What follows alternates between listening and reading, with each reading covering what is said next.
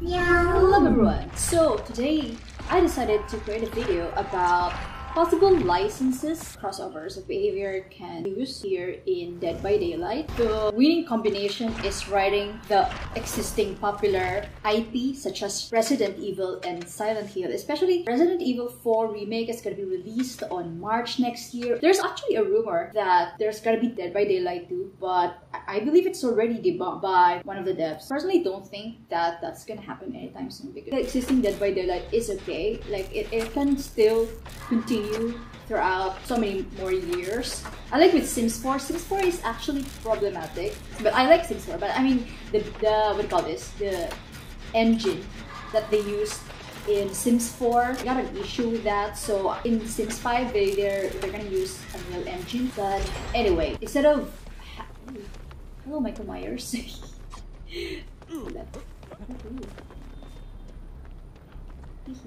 Alright, so I think what am I saying? It's in behavior's best interest if they'll just continue this Dead by Daylight. It's similar to what Tom Howard did with Skyrim. It already has DBD is already in different platforms, including mobile. So it can just continue. They can just continue adding more DLCs and stuff. My other criteria for a successful license would be an interesting popular characters or cosmetics. They have the same theme and have an iteration with other existing characters in Dead by Daylight, not just with the characters in that IP. Then the third factor would be being able to attract new user base. Here. Alright, so my top 10 would be, of course, as what I've mentioned earlier, Resident Evil. Okay, let me heal you. They can also add Lady Dimitrescu sometime here in Dead by Daylight. They can add RE4 cosmetics first, so they don't have to worry about rigging new models and all of that. So aside from Resident Evil and Silent Hill, alright. Number 9, possible license that behavior can have is A Quiet Place. I really love that horror movie. I think it's a very interesting crossover to have here in Dead by Daylight. Killer has this extra sensitive hearing rather. And every time that Killer is being used, survivors have to survive. Okay, let me kill you. I would use the medkit. That's wrong. Okay. Survivors have to pick up something to be able to. Oh god. Alright.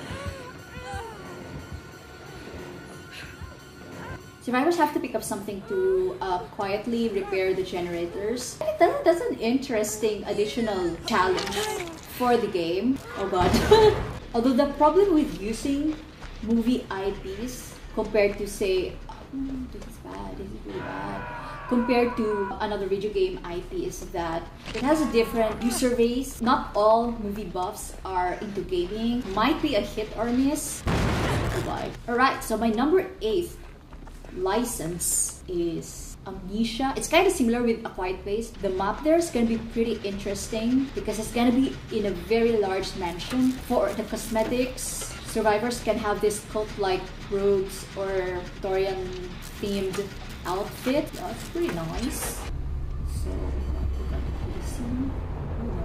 oh, he's coming. Oh my god, he saw me. He saw me. So my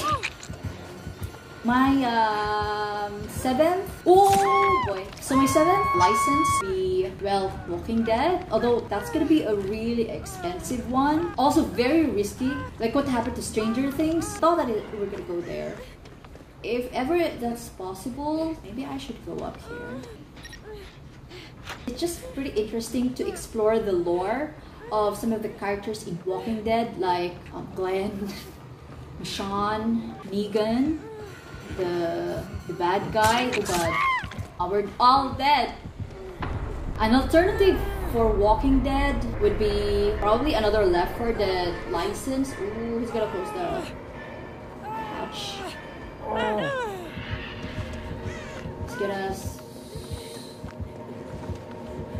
Oh, thank you. Wow, yay! Very nice. Thank you, Daddy Myers. Alright, my 6th license DBD can have be Jujutsu Kaisen, especially season 2, is gonna be out next year. Although not much interesting outfit, and they kind of like same-ish uniform to this gen.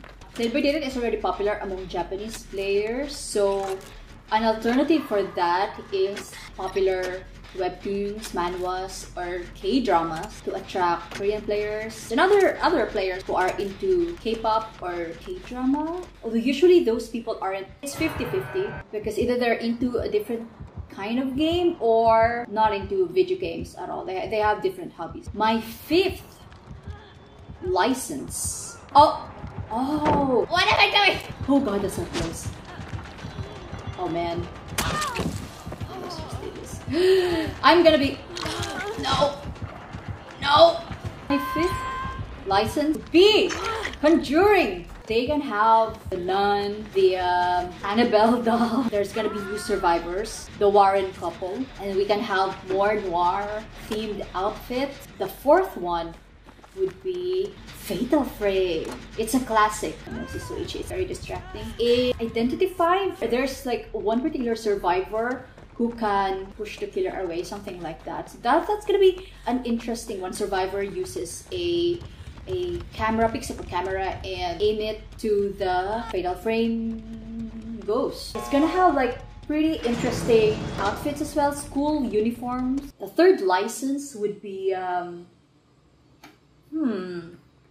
Sherlock Holmes, trademark or copyright, whatever. I mean that thing is already expired. DVD doesn't have to spend any more for that license. They can create their own Sherlock Holmes characters or models. We can have more thirst trap killers in the game by adding Moriarty. The 2nd license / crossover would be Hannibal. Actually, it's just an excuse for me to see Mads Mikkelsen, so I think that's pretty exciting. And Hannibal's special ability would be able to teleport behind doors or behind pallets. He's kind of like Michael Myers, but we can see his face. He has teleportation abilities. Although he doesn't really have that, but it kind of feels like he has because of how sneaky he is. And my number 1 license would be, not all would agree with this, but it's just for me. It's just my top 10, you know? So my number 1 would be Cyberpunk 2077. We already have glow-in-the-dark outfits.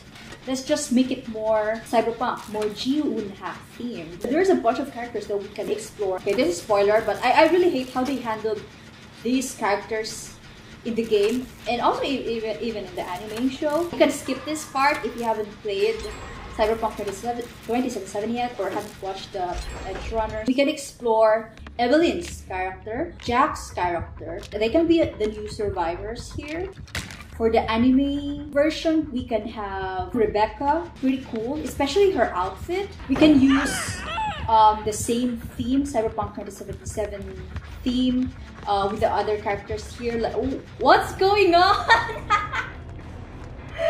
Use Rebecca as one of the survivors, and of course the popular one, David. And also, since it's a video game, it's not gonna be, you know, that hard of a conversion compared to if it's like a movie. You can have, I don't know, some corporate dude in Arasaka or Adam Smasher. That's something new. I don't know if it fits the theme here in Dead by Daylight. We don't have a city themed map yet. All we have is mostly forest type, abandoned buildings. We can have something like a city or a supermarket. Because of this Space trailer, I'm actually one of those people who want to have a supermarket map. They can also add that or have that, use that in if they're gonna do a crossover or use Walking Dead license or something like, I don't know, corporate office map. You're gonna hide different cubicles. That's horror for me. Can make you insane because a killer can hack your psyche. Similar to the jockey in Left 4 Dead. Why am I suggesting quirks to killers? I'm a survivor, man. For the survivors, I really have no idea. My mind is blank.